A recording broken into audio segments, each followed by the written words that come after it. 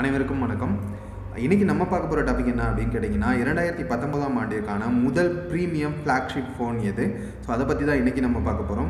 So என்ன model அப்படின்னு கேட்டிங்கன்னா ஹானரோட V20 தாங்க. இந்த மாடல் ஆல்ரெடி டிசம்பர் மாதம் வந்து லான்ச் ஆகியிருந்தாலும் இதனுடைய குளோபல் வெர்ஷன் பாரிஸில் ஜனவரி 22 அன்றைக்கி லான்ச் ஆக போகுது. இந்த மாடல் பற்றி நிறையவே வந்து பீப்புள்ஸ் வந்து எக்ஸ்பெக்ட் பண்ணிகிட்ருக்காங்க. ஸோ இதை பற்றி தான் இந்த வீடியோவில் நம்ம பார்க்க போகிறோம். அதுக்கு முன்னாடி நம்ம சேனல் நீங்கள் சப்ஸ்கிரைப் பண்ணிக்கோங்க. ஸோ வாங்க வீடியோக்குள்ளே போகலாம்.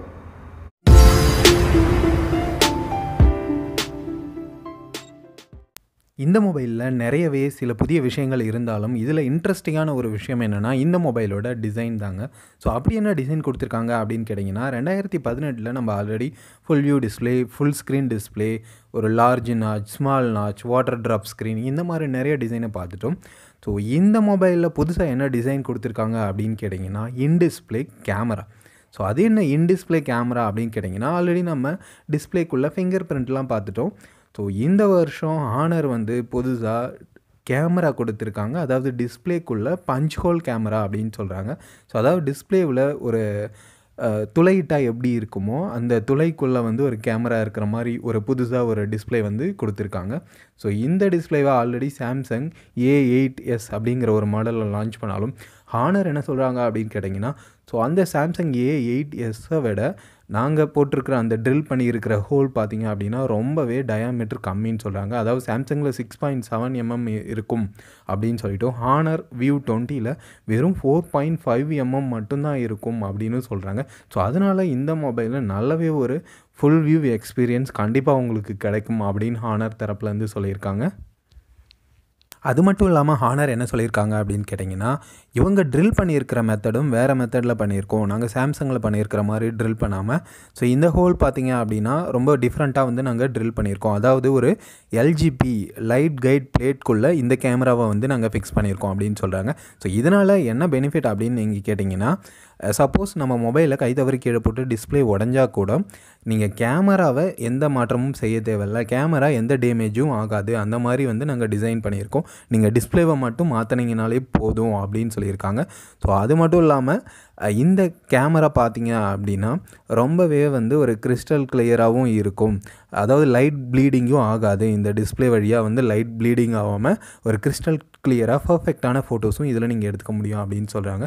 ஸோ அது மட்டும் இல்லாமல் இந்த ஹோல் பார்த்திங்க அப்படின்னா லெஃப்ட் கார்னரில் வந்து டாப் லெஃப்ட் கார்னரில் வந்து ட்ரில் பண்ணியிருக்கிறதுனால ஸோ நீங்கள் இதுக்கு முன்னாடி வந்த நாச் எல்லாமே பார்த்திங்கன்னா ஒரு டாப்பில் சென்டரில் இருக்கும். ஸோ அதனால் நீங்கள் ஒரு நல்ல ஒரு கேம் விளையாடுறப்பையோ இல்லை வீடியோ பார்க்குறப்பவோ ஒரு நல்ல ஒரு எக்ஸ்பீரியன்ஸ் கிடைக்காது, ஒரு இன்டர்ஃபியராகவே இருந்துகிட்ருக்கும்.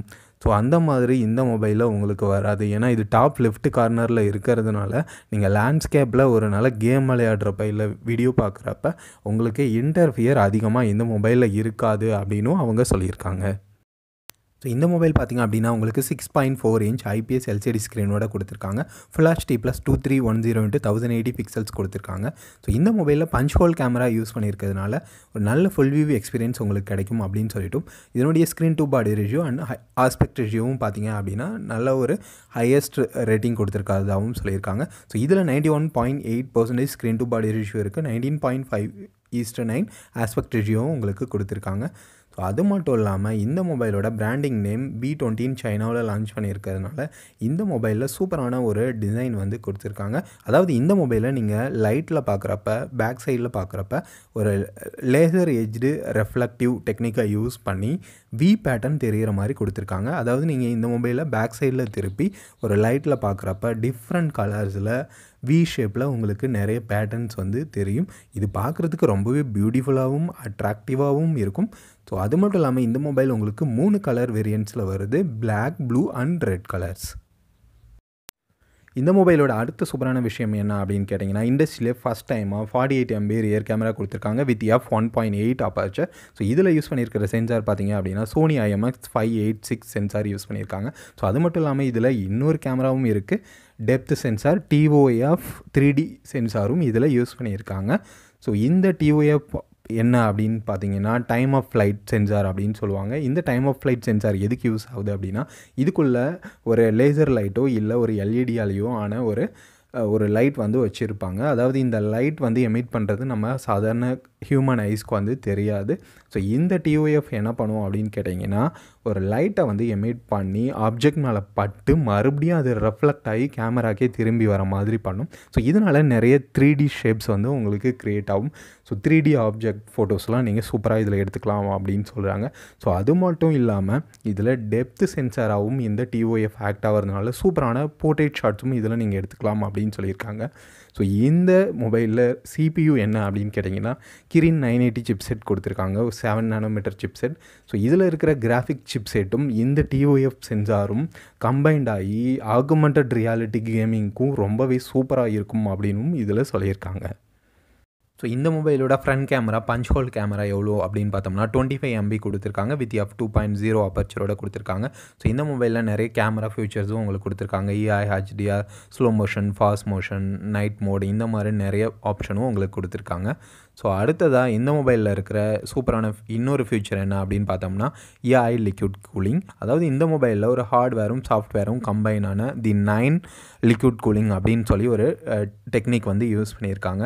ஸோ இந்த லிக்விட் கூலிங் சிஸ்டம் என்ன பண்ணும் அப்படின்னு பார்த்தீங்கன்னா, இதில் ஒரு அல்ட்ரா தின் ஹீட் டியூப் இருக்கும்.